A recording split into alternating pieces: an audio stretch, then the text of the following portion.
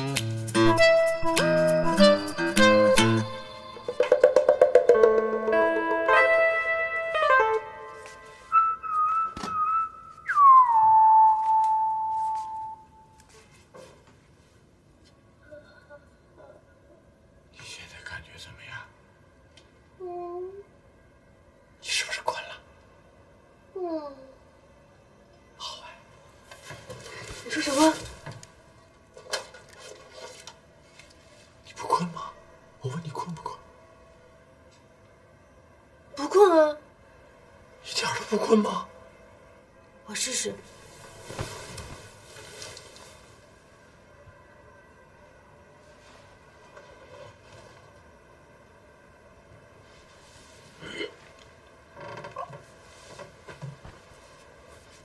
一点都不困。你等着。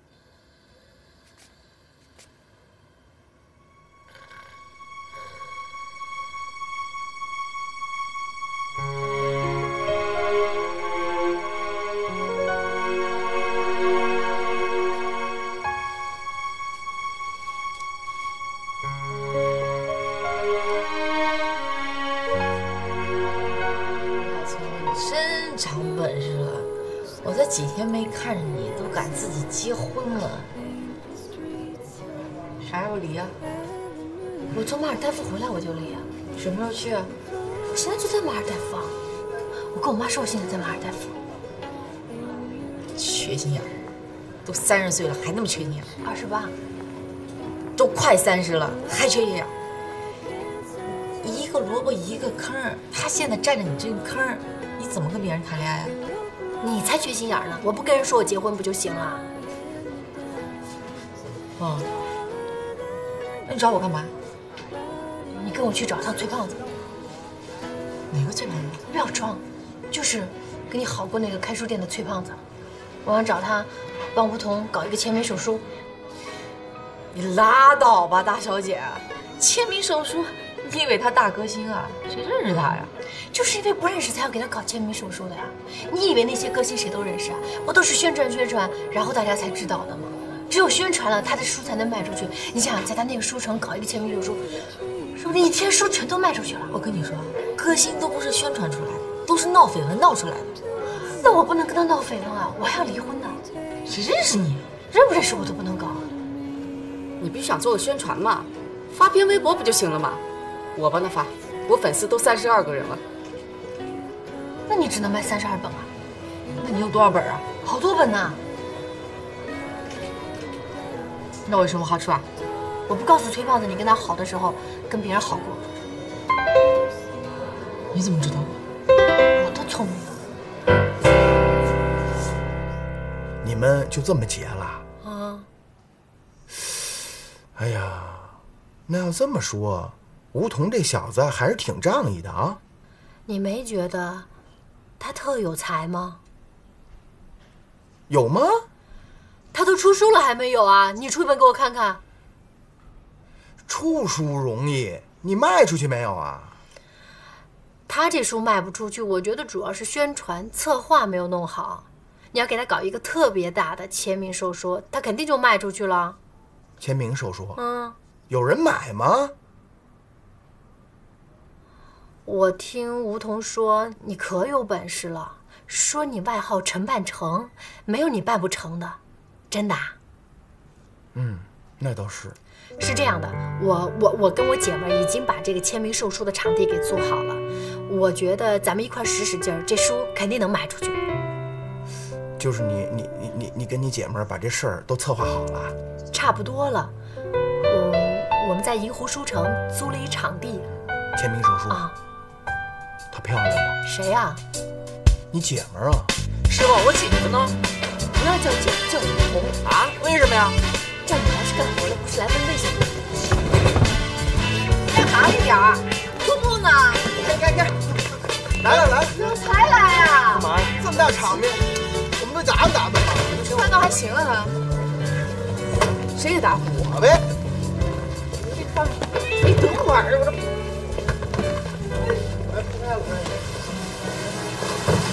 上。这个是谁的主意啊？王小聪，你要干嘛呀？签名手书啊，干嘛？这不骗人的吗？骗什么人啊？我没去过美国，你迟早有一天会去的。我现在也谈不上漫画家。将来总会是漫画家的。那你不能拿着将来的事情。这不重要，快！干嘛呀？你干嘛呀？你干嘛呀？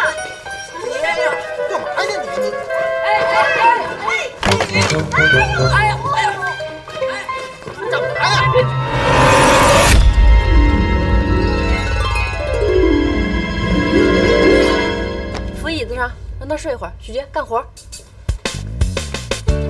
今天我们特别荣幸的邀请了著名的旅美漫画家王先生来演出。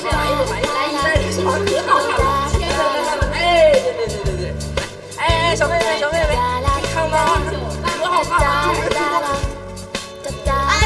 大家好，我们今天呢是举行著名的旅美漫画大师王老师机会难得，可以翻译。哎，兄弟，漫画你爱看吗？小鹿和兰迪在上海那边脱销了。谢谢大家支持我们的新剧，小鹿和兰迪可好了。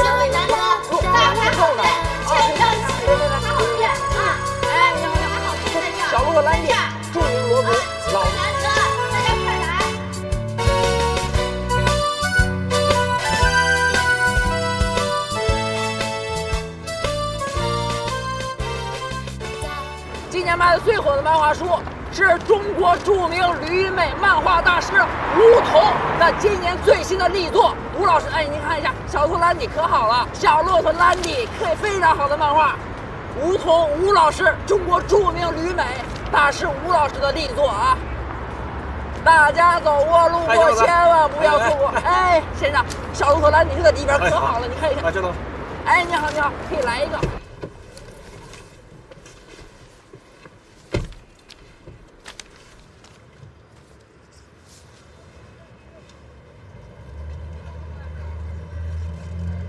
走吧。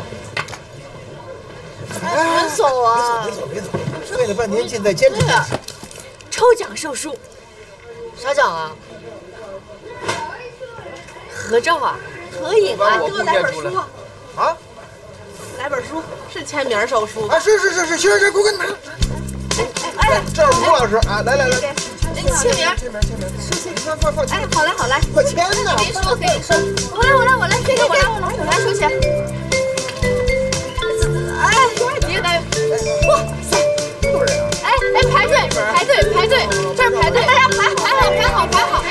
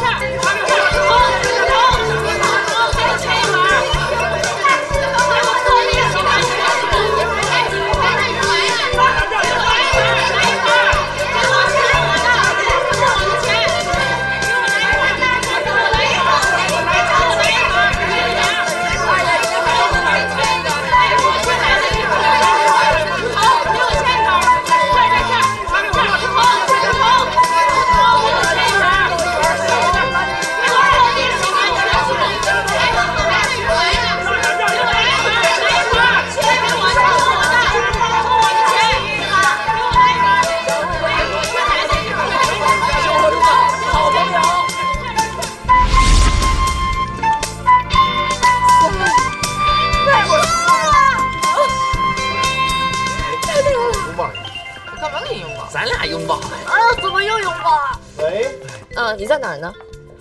帮我去接下糖糖，今天他们放学早啊。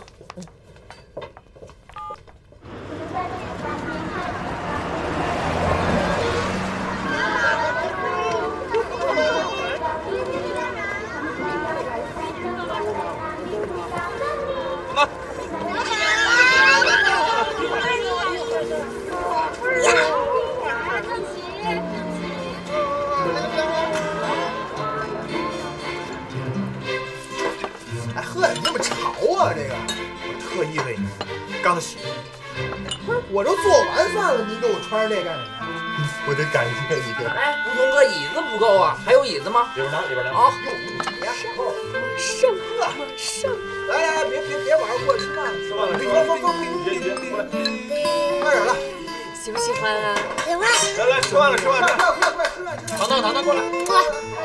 来，糖大。祝贺！大卖！旅美漫画大师，恭喜啊！厉害！来，旅美归来，好。糖糖。同志们，下面由吴桐先生给大家讲两句。好。感谢所有人，没有你们，我的书可能还现在咱家堆着落土呢。谢谢所有人。我现在要挨个敬啊！不，你先放下。我敬初次见面的这个许杰。你先敬我啊！先敬你，以及算是老相识的木木。恭喜，祝贺，真的。谢谢你们，跑前跑后，我看在眼里，真是感动在心里。应该的。来，就好了。金子再好，需要一个挖金子的人。谢谢你们。这话说得好，神奥。现在你可以端杯了。哎呀，陈郎，我的好朋友，这些年一直在帮我，无论从生活上，各种事儿帮我平事儿啊。你看那个照片，对吧？书，没有你的话，我活不到今天。别，你没我你活得可能更好，我特惭愧。谢谢长。好了，敬完了，大家吃饭。为什么没有我啊？为什么要有你？我也帮忙的。就是啊。那好吧，但我还是要恭喜你啊，我敬你。我担不起，我要敬你，我要隆重的敬你。你可以先放下，你听我的感言。如果没有罗小聪，今天就卖书这事儿都没有，对吧？对，没有你的执着，我的书不知道哪天要卖出去。你总是在我最需要的时候出现，总是这样。无论是我的生命掉到了一个冰点上，还是我马上就要被人赶出家门，无家可归了，一无是处了，我可能活都活不下去了，我要死的心都有了。这个时候，他出现了，你把5000块钱啪甩到茶几上，那一刹那，我就觉得像一个大巴掌一样揍到了陈昂的脸上。哎，我不是说你啊，我在说我们两个人的事。罗小聪，我谢谢你。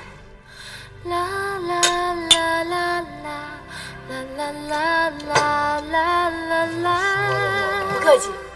这话说的吧，让我觉得我特惭愧。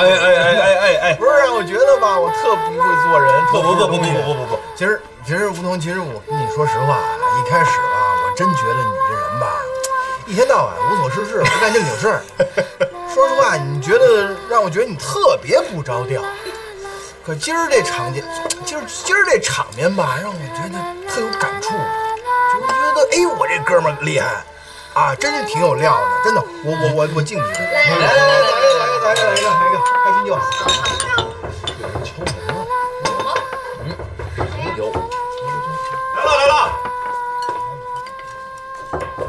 了。谁啊？你吃葱吗？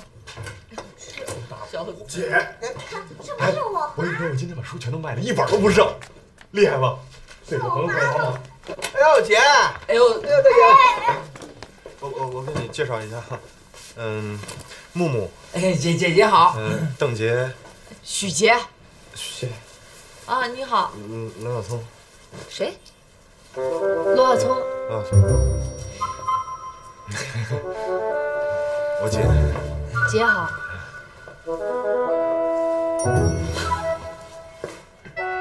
你就是罗小聪啊？吃饭了吗？我们要谈点私事，回避一下吧。哎，师傅，我这有事，我先回家了。您坐着啊。罗小聪，你也走啊？你们不是谈私事吗？聊的就是你。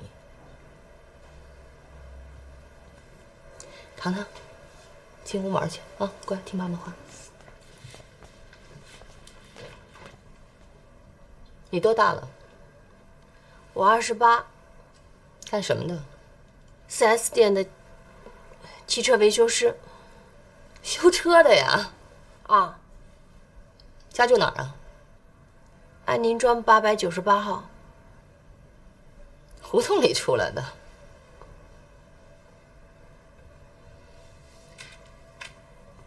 你跟我弟弟到底怎么认识的？我跟你说了。少插嘴啊！我们是有一天，下雨，然后撞车，碰到，后来特别巧，他就去我店里面修车，然后后来又有一次我们又碰到了，然后就认识了。罗小聪，你太棒了！你就撞个车，就修个车。你就能骗着我弟弟跟你结婚呢？姐姐，我没骗他。你没骗他，他能跟你结婚吗？他是想帮我一个忙，我们是商量着来的。你知道我弟弟以前的女朋友是干什么的吗？我知道是个模特，个子很高，腿很长，长得很漂亮。你还都知道哈？那你觉得你跟我弟般配吗？不般配。是不般配。你一个修车的，我弟艺术家。你再说话你也走啊！能过到一块儿去吗？不能。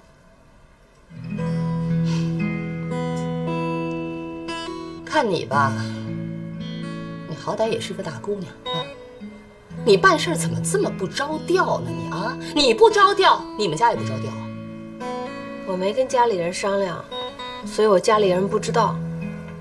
是我不好，姐姐，你别生气了。我跟吴桐这2天就把婚离了，对不起。离婚？啊，我太佩服你了，我太佩服你这小丫头，真的。啊，你想结就结了，你想离就离了，民政局你们家开的，你干嘛？啊？你遛我弟弟玩呢你？昨天我弟弟还是个独身男子，今天就是已婚男人了。你让我弟弟以后谈不谈恋爱，结不结婚呢？谁跟他？你以前去过迪士尼吗？二婚头，你太自私了你！啊，你以前连迪士尼都没去过呀？你知迪士尼里边有什么吗？有火箭发射吗？火箭发射没有？有黑猫警长，还有孙悟空，还有这我问一下，这个吴桐他姐说话一直都这样吗？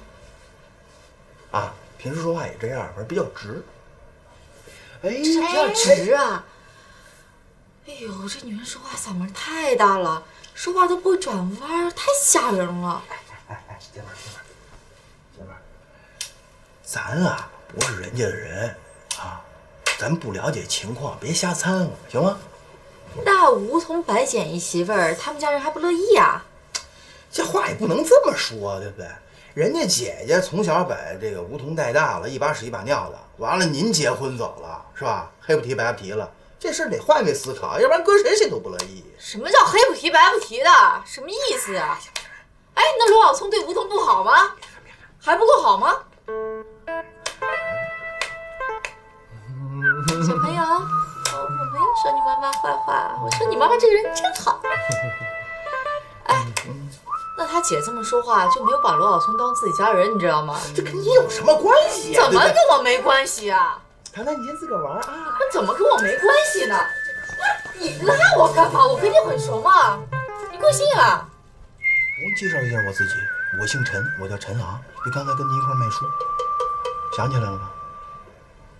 卖书的时候有你吗？啊，嘿，瞧您这技巧，我这形象就这么不容让您记住吗？啊，姐们儿，咱们说正经的行吗？啊，第一呢，你不是人家里人，就算你跟罗小聪是姐们儿，这事儿你也别掺和，你知道吗？为什么呀？我们俩从小到大的姐们儿呢，她的事儿就是我的事儿。姐们儿归姐们儿，你不是人家里人，里边这事儿你都不明白。我怎么不明白呀？她姐刚说那些话，我全听见了。不是，你要是掺和进去，你不了解情况，你把这事儿好事儿给弄坏了。你的意思是他们的事儿是我搅和黄的，是吗？是这意思吗？哎，你这老娘们怎么跟你好好说，你听不懂呢？你什么毛病啊你？说谁老娘们儿啊？你说谁老娘们儿啊？动手一个！我动手怎么了？再动一个！敢打我呀？再动一个！动手！动手！哎，那我去！你真敢啊！做女人要有女人的样子。我去你的吧！哎，孩子在这儿，小朋友，我们来打电话呀。喂，你在哪儿啊？我在迪士尼。你在跟谁玩呢？哎，姐，我跟你讲过了，我就是过去给人家帮忙，有什么活你不要冲他来，你冲我讲好吧？这个事情不怪他，以后再也不这样了。以后，你还想有以后啊？你还想再结一次，再离一次，是不是？你长不长脑子？你傻呀你！你怎么了这是？啊？你是有把柄落在人家手上了？你是欠人家钱？你真是欠人家1000块钱。我跟5000块钱没关系，我5000块钱，是帮他还房租的。5000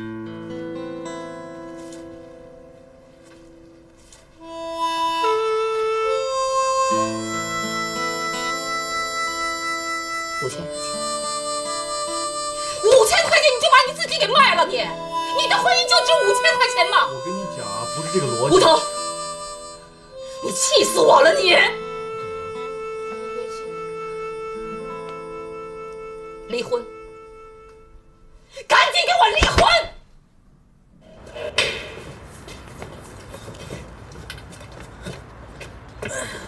我跟你说，罗小聪，以后你再结婚，一定要打听好这个人的亲戚朋友都什么样。吴东家姐当自己是什么人啊？还说你一口一个什么开寿衣店的，一口一个修车的，什么东西？跟他离婚好，早点离。我跟你说，他们家人自以为是那个死样子。住你那儿方便吗？别废话，走。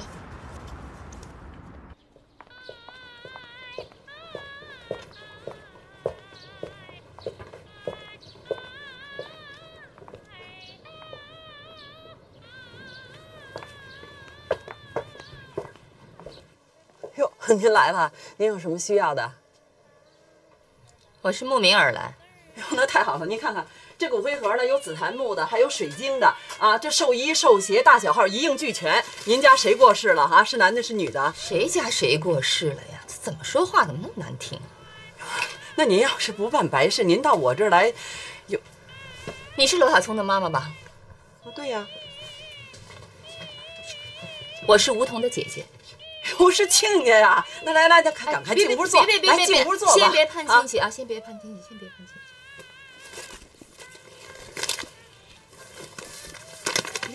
看好了啊，5000块钱，1分不少，好好点点。你这什么意思啊？这就是你们骗我弟弟结婚的钱，现在还给你们啊！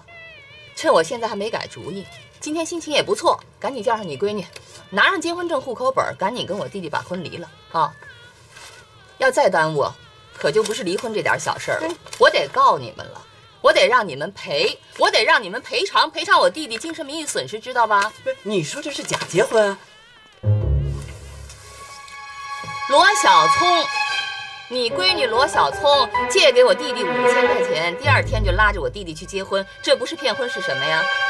哎，你等等，你说是我闺女骗你弟弟，那你怎么不说是你弟弟骗我闺女呢？我弟弟骗你闺女？怎么，大嫂？你们家没镜子啊？你闺女长什么模样，你自己不知道，她不知道啊。那你弟弟长得就好看呐，小眉小眼的，像小老鼠似的。你以为我看得上啊？我弟弟像小老鼠？那以为呢？你以为呢？是，我弟弟长得不好看，我弟弟长得还真是不好看。这就行啊？你闺女为什么天天黏着我弟弟啊？他贪财呀，5000块钱就把自己给卖了，不是吗？真是的，这5000块钱看好了啊，还给你！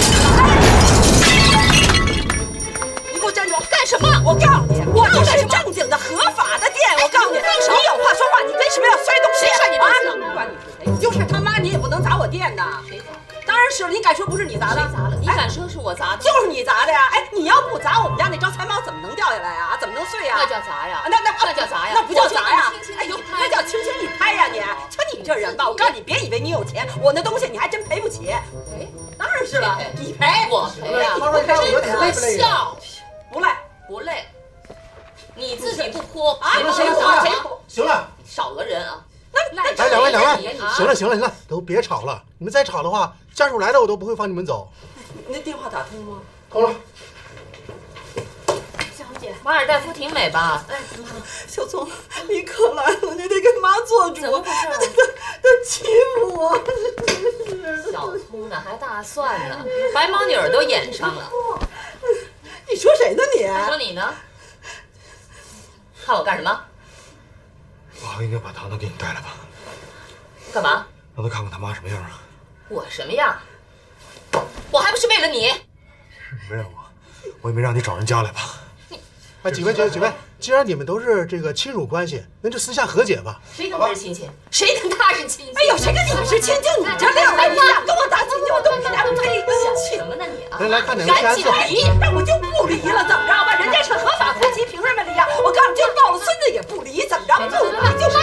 现在关键骗人，什么骗人呀？人家是有意思的。对不起，你敢不离就不离，去人是来，瞧你那样儿。都别吵了，咱们结完字之后有什么事回家再说，好吧？对不起啊，添麻烦了。啊，没事。走吧嘛。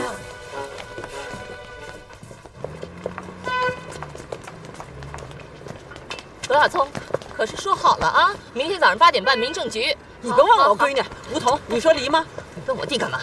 什么同意不同意的？对不起，阿姨。你甭对不起我，我问你。妈，我跟吴桐说好了，明天早上8点半，这事你甭管了。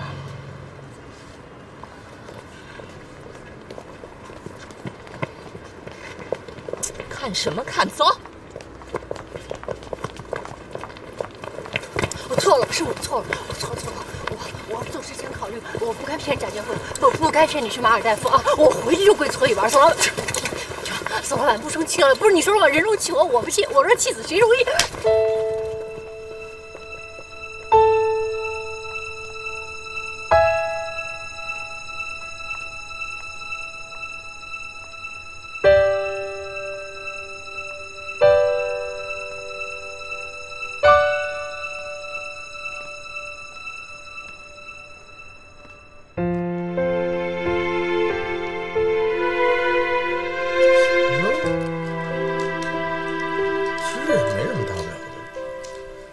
今天这个事儿让我姐闹到派出所，挺丢人的。吴桐，我看你平时吧，不言不语的，净干大事儿啊。这事儿大吗？不就是他需要有一个人帮忙？再说当时他也没有别人，只能找我。那他怎么不找我呀？是，我也有点后悔，为什么没让他找你。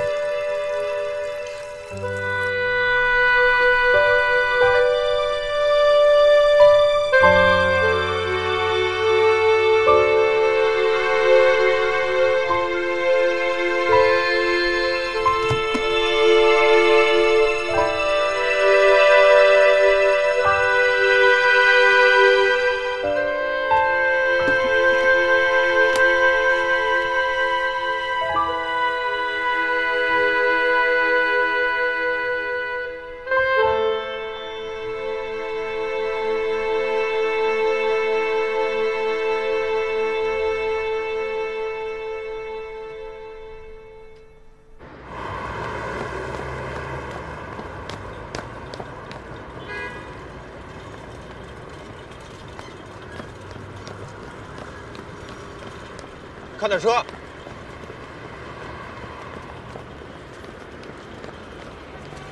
来了。对不起，我起来晚了，我出来还忘了带钱包。哦。所以我是跑来的。没事，还来得及呢。我给你买点水喝吧，先。不用，先吃饭吧。你吃早饭了吗？我没有啊。那也先去办去。哦。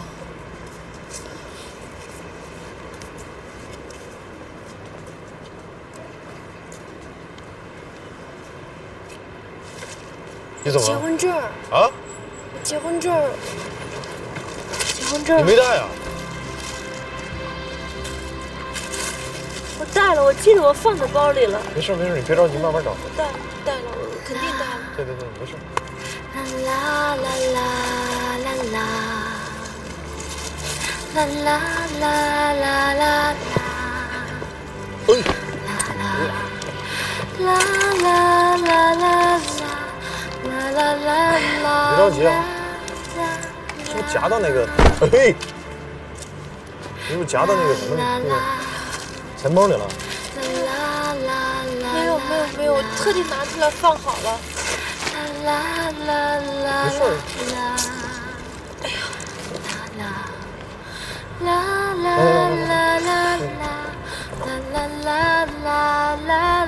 来。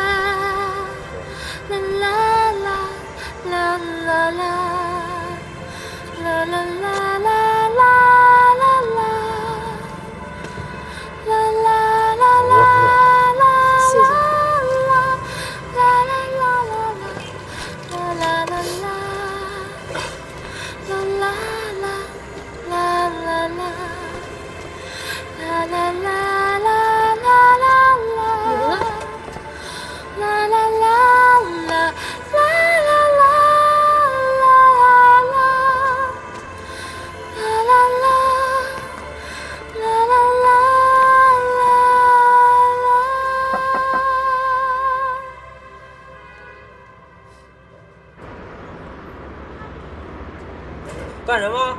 离婚啊？不认识字啊？啊？不认识字啊？往这儿看。哎，师傅，我们现在9:40啊。今天周6。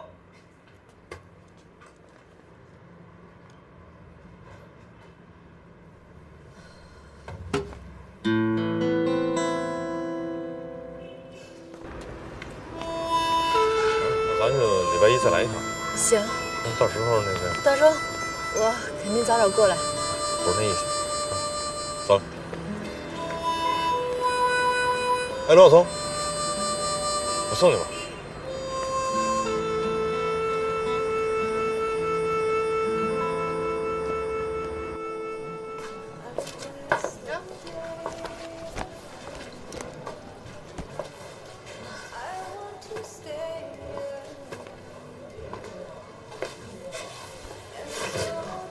离了？